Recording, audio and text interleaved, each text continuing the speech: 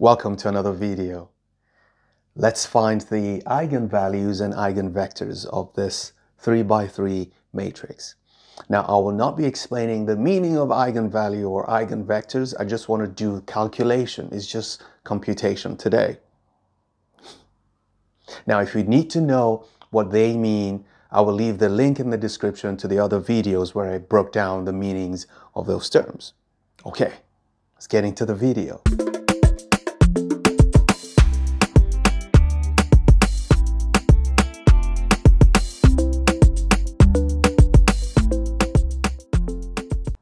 So our first move is to find the eigenvalues. And we just need to know that a minus lambda I, the determinant of that will be equal to 0. And that's so easy. We know that a minus lambda I, the determinant of this is equal to 0. And what does that mean? Well, I'm going to come back and write the lambdas. So we're going to have lambda 1 equals, we're going to have lambda 2, and we're going to have, let's do it here, and then we're going to have lambda 3. Okay, so we're going to have all our 3 lambdas here, but let's do the calculation here. Let's take this determinant. The determinant of this, remember we're subtracting lambda, so it's going to be 2 minus lambda. We have 0, 1, and then we have minus 1. Here we have 4 minus lambda, 4 minus lambda. So the lambdas are subtracted along the main diagonal. And then we have minus 1. And this is going to be minus 1, 2, and this is 0 minus 1. 0 minus lambda, rather. So I'm just going to write minus lambda. So here we need to take this determinant, and we know this has to be equal to 0. Okay, so we're going to take this and say that 2 minus lambda multiplied by the determinant of this, 4 minus lambda minus 1, 2 minus lambda. That's the first step, okay? Minus, well, 0. If it's use this one, you don't need to bother yourself because whatever you multiply by 0 is going to end up as 0. That's why I chose this row. So let's pick this one. It's going to be plus minus plus. So it's just a plus, and then I have 1. Let's just write it times the determinant of this. It's going to be minus 1. You have 4 minus lambda. You have minus 1. You have 2. So you're watching this because you already know how to take determinants of a 3 by 3 matrix. If you don't, well, I'll leave the link in the description also. And this is what we have, and this is equal to 0. So let's multiply this out. You have 2 minus lambda multiplied by, the determinant of this is going to be negative lambda times 4 minus lambda minus 2 times minus 1 is minus, so that's going to be plus 2. We close this, plus. We go in here, it's going to be, what would this be? This is going to be negative 2 minus, which is going to be plus, because this times this would be this, and you have 4 minus lambda. Okay, equals 0. Let's simplify. A bunch of algebra. Remember, it's this, multiply this, minus this product. So if I try to simplify each of the parentheses, I'm going to get 2 minus lambda. I have here, I'm going to end up with lambda squared minus 4 lambda plus 2. And here I have plus, what would this be? I'm going to have plus 2. Oh, it's 2 minus lambda. Oh, looks like there's a 2 minus lambda here too. So I can easily factor these. So I have 2 minus lambda. And then on the inside, there's going to be a 1 left here. Add that 1 to this 2 when you remove the parentheses. It's going to become lambda squared minus 4 lambda plus 3 equals 0. Nice. Now, what is here I know that this is now a cubic equation, but it's in factored form. So if I write it out, it's going to be 2 minus lambda. If I factor this is going to be lambda minus 1. Oh, and lambda minus 3. That's going to be 0. So that tells me that my lambda 1 is 2, whatever makes this 0.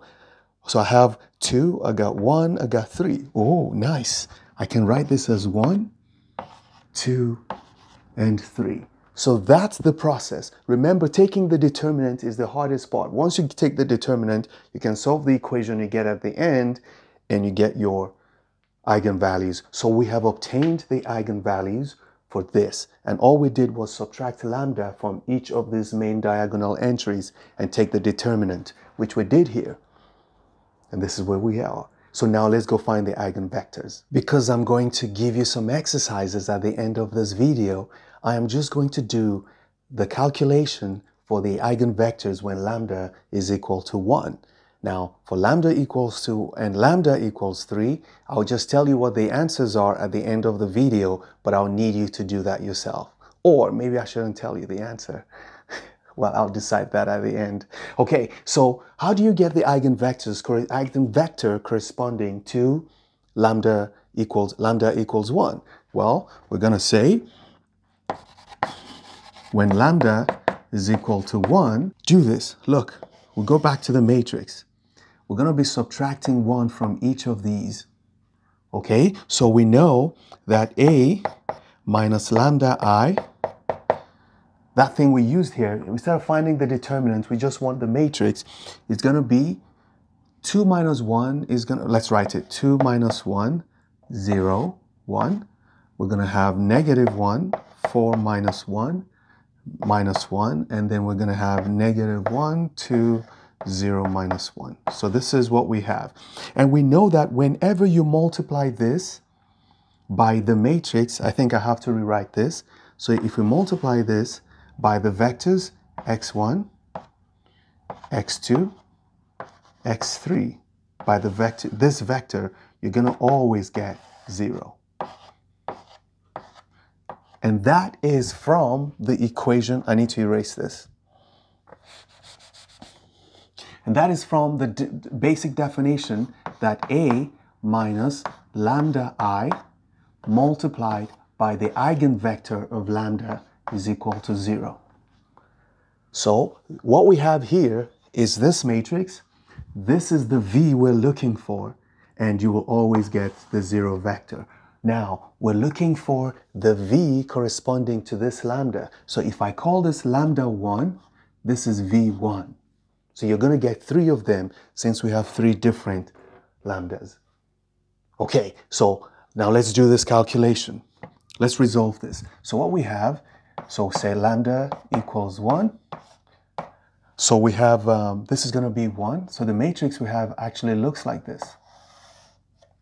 We have 1, 0, and 1. And then we have minus 1, 3, and minus 1. Minus 1, 3, minus 1. And then we have minus 1, 2, minus 1. Minus 1, 2, minus 1.